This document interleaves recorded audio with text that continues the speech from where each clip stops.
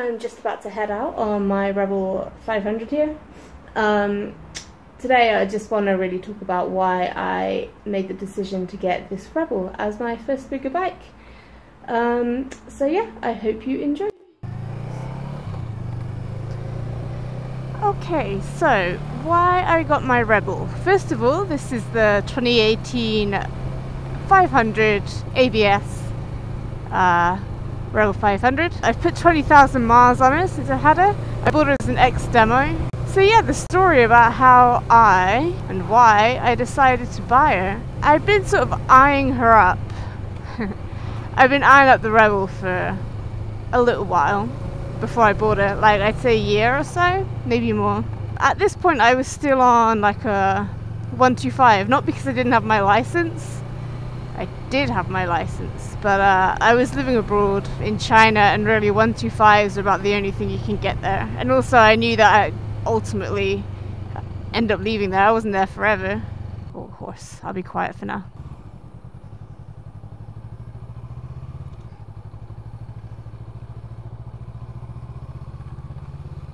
Yes, I was living abroad. I'd got my license when I visited home like 18 months before I left China for good. So I already had my license.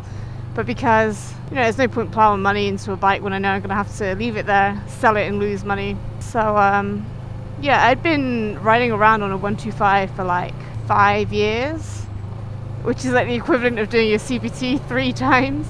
And I decided... It wasn't really a decision, it was just if I move back to the UK, now I have my license, I'd quite, not that you need a full license for a Rebel, you need an A2, but I did my direct access course, just got a full license. But I was looking online and I saw like the Honda Rebels. At this point they were new, they've just sort of been reintroduced as the 300 and 500s. And I was looking on like the Honda website and stuff. Their adverts do feature like this long-haired guy on it, so I guess you can figure out it's not the biggest bike in the world from those pictures and videos. And that's what I wanted, because even though I'd ridden 650 to do my modules on and get my license, that was maybe like a year before I started looking at the Rebel, maybe 6 months before I started looking at the Rebel. And I've been stuck on a 125 since then, and I thought it would be silly to go crazy and get a bigger bike. I wanted like a little step up from this 125. To be honest, when I was looking at the bike, at the Rebel online, the thing that I just loved was the appearance. I know a lot of people say it's ugly. I don't get that. I think it's really cool. But I liked it because it looked like a cruiser without the weight of the cruiser and without the power, which suited me. I'm not some boy racer. I don't think I ever will be. Yeah, so I thought the 500 was okay. And I'll be honest, like at this point when I was looking at them online, I didn't have much knowledge or experience of bikes at all. I don't think I looked at horsepower or anything like that. I just liked the look of the Rebel. I knew it wasn't a crazy Harley. Also, it was pretty affordable compared to other bigger bikes. And I thought, really, that's the one for me. And then I moved back to the UK. I moved back at the end of January, very end of January. And by February, I was already like pining for a bike. I thought I'd last longer than I would before I started looking at bikes to sell. Yeah, so I remembered the Rebel, obviously. So I started looking for those. Obviously most of them are brand new because they only started in 2018. And this is 2019, January when I moved back. So I started looking for Rebels, saw they were all kind of new. No second-hand ones out yet. And I was fed up of just looking, I just wanted one. I was on my way back home from work in Cardiff. I pulled over into mega services, as I did sometimes, and I had these Honda Rebel adverts saved, bookmarked. And yeah, I just started calling them back to see if they were still available. 1 or 2 of them, they weren't available. And one sort of like had to get back to me, I think. And then they did before I even left the services, and it was available. So I arranged like a test ride that weekend. I went down to Yeovil where it was. I was so nervous about to test ride this.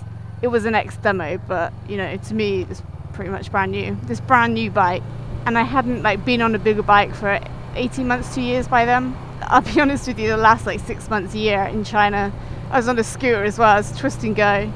So I was all a little bit wary, and I didn't have any gear because I didn't know that 100% that I was going to end up with the bike. You know, obviously I'm not going to buy the gear before I got the bike. I borrowed a helmet from them because they're a training school as well, so they did have helmets and gloves and stuff available. And I test rode it. I remember bombing it up this dual carriageway, and compared to like a 125, it was so responsive. I just absolutely fell in love with it. I was like, I definitely want a Rebel, definitely. Yes, I test rode it. I remember getting lost as well. My sense of direction isn't the greatest. I don't know Yeovil at all. They gave me like a planned little circuit I could do, but that means nothing when you're actually on the bike looking for these junctions and stuff. They don't to me anyway. So, and I just knew that I wanted it, but I was obviously, it's the most money I've spent on a bike, because obviously before that it was just 125s, and there's just that feeling that it's not an essential item, is it? I might disagree with that now, but at the time it wasn't essential. I had a car and stuff, didn't need a bike. I was still very much finding my feet in the UK. This was in April now, I think, so I'd only been in the UK for like 3 months, less than that maybe. I was working, but it was sort of like temporary stuff as and when, so I wasn't in the most secure financial place. So I remember just like biding my time. I was gonna say wasting time, but no, biding my time at the dealership, trying to figure out what I wanted to do. I checked out like their riding gear and stuff, and eventually I just thought, yes, I want it. I want a bike. This is the bike I've been looking at for like probably more than a year. It's got a decent amount of power, but it's not mental. Like, it's a manageable step up from 125. Looks cool. It's an X demo, so it was really the best deal I was going to find. It's the closest thing to a brand new bike without paying brand new bike prices. So yeah, that's pretty much how I ended up with the Rebel. I haven't got rid of her, even though I have now got a GS as well. But I decided not to get rid of the Rebel because I love her too much.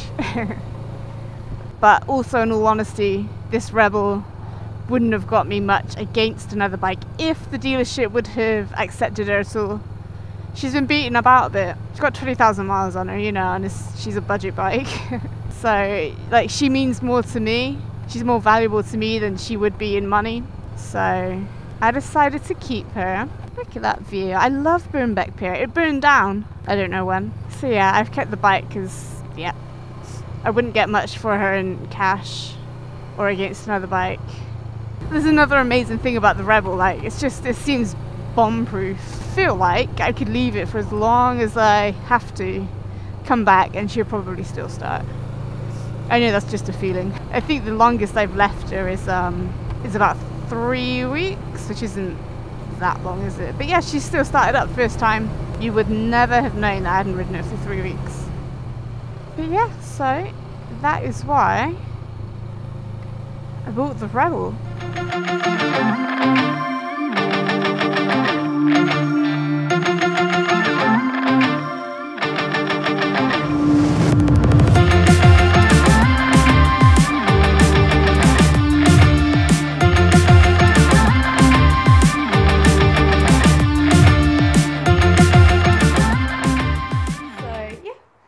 Really why I got me my Honda Rebel 500. It's a good step up from 125, and it helps you build plenty of confidence so you can get something a little bit bigger soon enough. So yeah, hope you enjoyed.